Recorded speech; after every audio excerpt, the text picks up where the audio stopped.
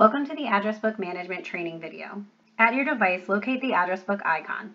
It may not be on your home screen, so you may need to shuffle through your pages in order to find it. Select the address book icon, and on the right side action panel, select Add New. Here we will enter the information that is required, including display name.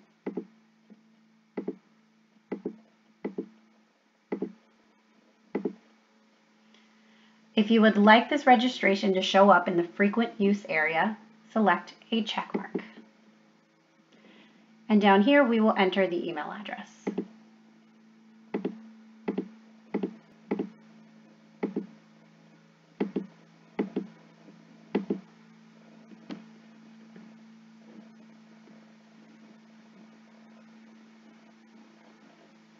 Now we select Register. You can see that the new address has been registered to the address book and is now able to be used. If you wish to edit a contact, you would just highlight the contact that you wish to edit, and on the right side action panel, we would select Edit.